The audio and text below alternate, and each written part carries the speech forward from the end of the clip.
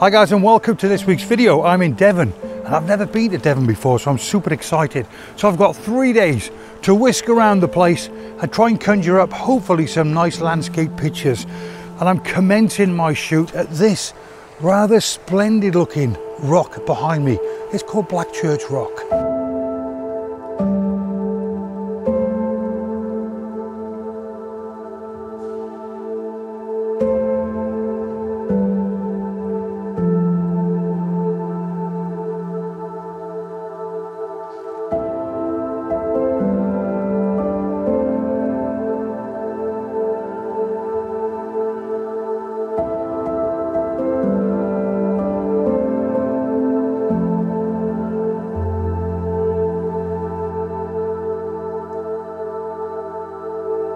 And when I say splendid, I really did mean splendid. 5.5 hours in the car last night, stayed overnight in the car park, about half an hour walk away from here. And I wanted to make this my first port of call. I suppose this is the main reason why I'm here. I've been hanging around for quite a while now, waiting for the tide to recede. And the reason why we need the tide all the way out is because there's two holes in the rock and they're part of the attraction of this area, or certainly of this rock, and the only way you could photograph it is by waiting for the tide to go out. And I've still got about 2 or 3 hours before the tide eventually goes out, so all I'm going to do now is chase the tide as it goes out and look for various compositions until eventually I can go far enough out so that you can see the two holes in the rock. Because even from here, I'm probably a little bit further out where I'm about to venture, you still can't see the holes in the rock. So let's give it a go. And it is quite slippery, but it is very safe because obviously not only is the water shallow here, but the tide is going out. That doesn't mean to say it's not slippery or I might fall over my ass and get wet, or worse. Okay, very interesting. The lines of rock conveniently aim out towards BLACKCHURCH Rock, so at least I've got something in the foreground interest to go at. Yeah, I quite like this.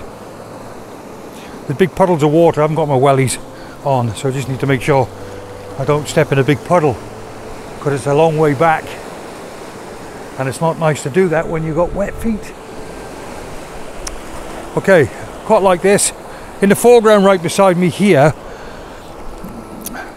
it's slate-like actually, looking at slate from above. It looks like it needs to be chopped down into fine slate slabs. So that's quite nice. Again, really fine lines, quite colourful as well, so I might use every inch of my 16mm lens, go really wide, get my tripod nice and low, and shoot out.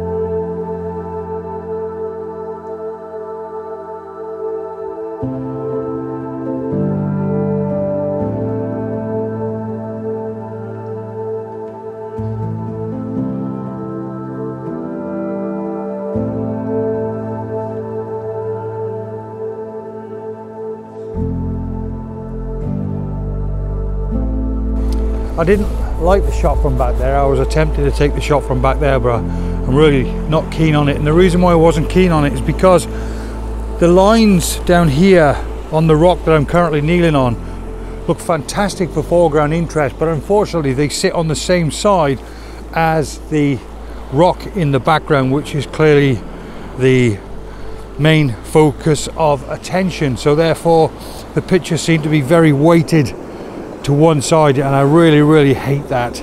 So all I've done is moved slightly further forward and aimed at another rock, which is this one just in front of me, just here, which is quite featureful. I quite like that. And I might do something that I never do. I might even go for a square crop. I'm not trying any long exposures or anything at the moment. I'm just taking a few normal shots, and that looks quite nice to me. I quite like it. Yeah. So what I tend to do with shots like this is I tend to play around, just grab some normal shots, and when there's that one shot that really stands out to me, then I'll take my time, throw a 6-stop or a 10-stop filter on there, really extend that shutter speed and play around, and yeah, do generally more than what I'm doing now. I suppose I'm quite guilty of that. I'm guilty of just, you know, taking ordinary shots maybe way too often, but I just like taking pictures, I suppose. Oh, it's quite hard. So on here, ISO 50, I'm closing my aperture to f16. I'm focusing on that rock in front of me there, which is more than enough. Make sure my camera is nice and level. It's not a bad shot, this one. It's not featureful enough for me, but it's an okay shot. Histogram is showing me nothing is overexposed in the image, and I've got a 0.9 soft grad on the top there just to balance that light out in the scene.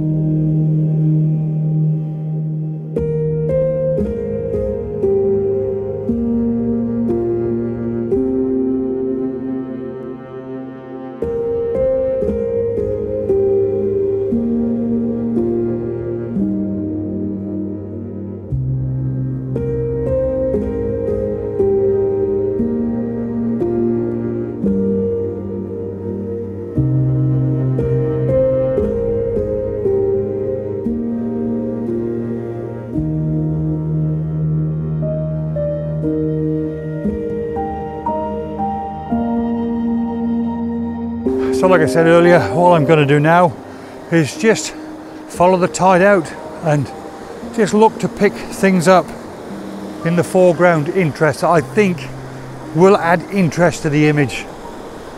Shooting that rock in the background, that's looking pretty terrific. The only slight disadvantage I have, unfortunately, I don't have my wellies with me.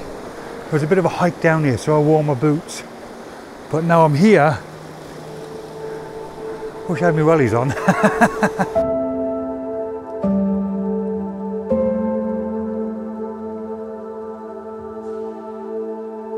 This is a really nice shot.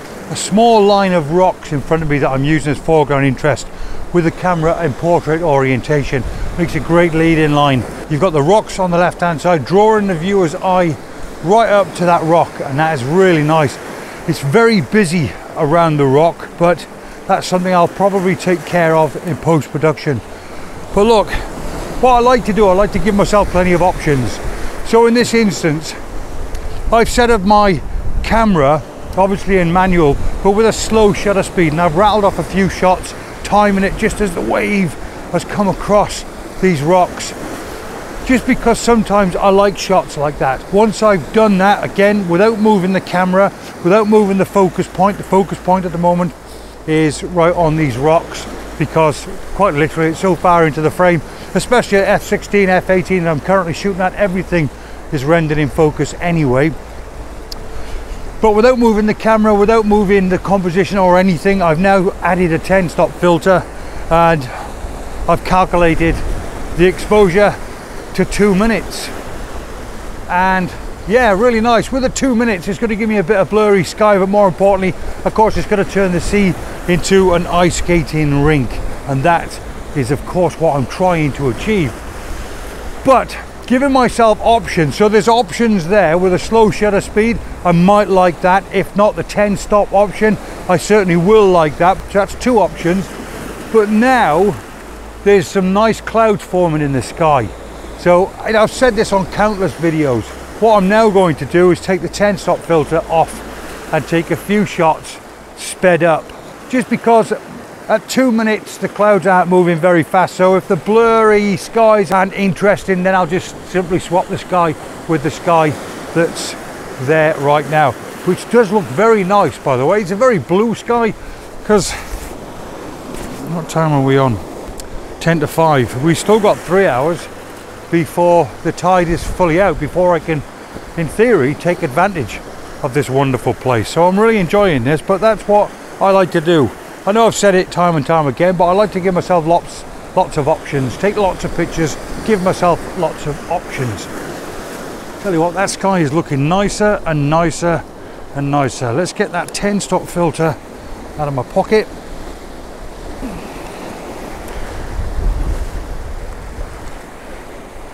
And let's have a look at that. Back to bulb mode. Live view. Let's keep everything as is, because my histogram is saying nothing is overexposed in the sky. I didn't mention it earlier, but I got a 0.9 soft grad on the front of the lens as well. I'm going to just increase my shutter speed just ever so slightly. In case you're wondering why I'm stood here looking like this, like a Burke. Shorts is certainly the order of today, and t-shirt as well, but I've been stood around for 3 or 4 hours and getting a little bit chilly, but not so much on the legs. No comments, please.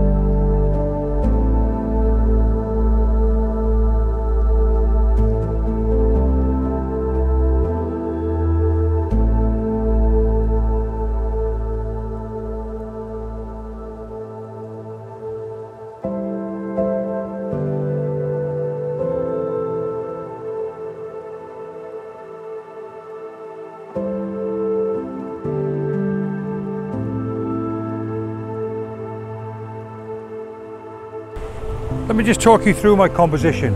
Stepping back out as far as I dare go, the rock looks amazing now and I can see through both holes. So what I'm going to do is tilt my camera down and put the rock just on the top third, 2/3 of all this gorgeousness on the bottom. And all I'm doing is looking, or all I've done should I say, is looked for a line of water that's rushing in that sits quite nicely on a rule of thirds. So what I've done is I've placed this water here down on my left hand side, on the bottom left hand side of the frame, coming up the frame and obviously at an angle from left to right, drawing the viewer's eye in. It's very difficult to get this bit wrong, really, because it's so nice. Really is so nice. The light behind me is so blinding. The sun is just starting to drop down, maybe an hour or so it'll hit the horizon. I'm not sure how it's going to light this up.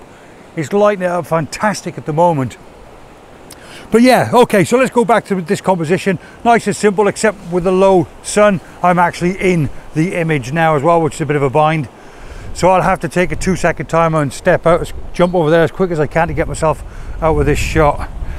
My settings right now, ISO 100 f11 as always, and I'm at 1/8 of a second. The good thing about 1/8 of a second, A, it looks good as it is, especially with a little bit of movement in the water. Not too much, but a little bit. But 1/8 of a second translates to 2 minutes when I drop my 10-stop filter on. And again, giving myself lots of options.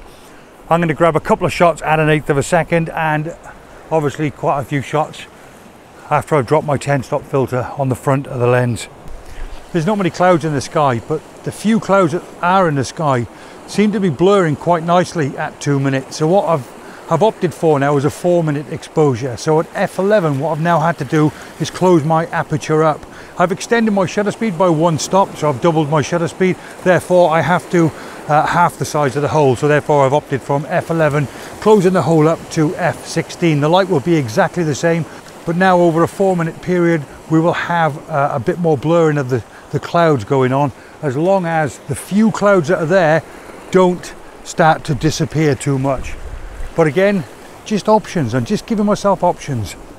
Bit of a tip for you in case you ever find yourself in this situation. I'm being backlit from the sun and my shadow is going all the way into the frame. The problem is that the light behind me is really, really bright, and I don't know how well this camera handles light falling in through the viewfinder over a long exposure, and I don't want to take that risk. So I'm just standing here to block out any light. But now the problem is my body is casting a great big shadow right over the main focal point of this image, which is really, really annoying. So a good solution for that is, well, I've taken my 10-stop filter off, camera's all set, focus normal, 10-second delay, take the shot. I got 10 seconds to get myself out of the frame, and away it goes. And now, because I haven't moved the camera, I can simply swap the bits over that I don't like, and that's good. Right, okay, so now I probably don't want to go any further back, but there's a little rock pool in front of me here that's interesting me. While I'm standing here looking around for the compositions, there's a small rock pool there, and that small rock pool is looking quite interesting. So what I might do is wander up and see if I can get my camera down low enough to utilize that rock pool as foreground interest. I think that looks really nice. I'm not a massive fan of the 16mm, but if you've got 16mm on your lens, then times like this is when it really would come into its own. So yeah, let's do it. So I'm using all of that 16mm, and I'm also utilizing a polarizer as well to take the sheen off this rock pool. I mean, this little rock pool here just looks tremendous. Looking down inside, it just looks really, really nice. I so hope that the camera will pick that up. Just use my polarizer, just spin it round just to get that glare off that water like that, so we can see all that deliciousness underneath, and the same rules apply. Right, that is it. I stayed pretty much until sunset. Clearly that's not going to cast any light behind the rock, which is a bit of a shame, but never mind. And this is obviously a sunrise location, but I'm off somewhere else tomorrow morning and then somewhere else for sunset, and I don't know what I'm going to do during the day. Might have a sleep after an early rise tomorrow and a big hike back up to the van tonight. If you've enjoyed this content and you want to find your way back, do me a favor, hit the subscription button, hit that notification bell as well, so you'll know when I put out new videos, and help support the channel by giving it a thumbs up. And that's it. Thanks a lot. Let's check out these pictures. I'll see you on the next one.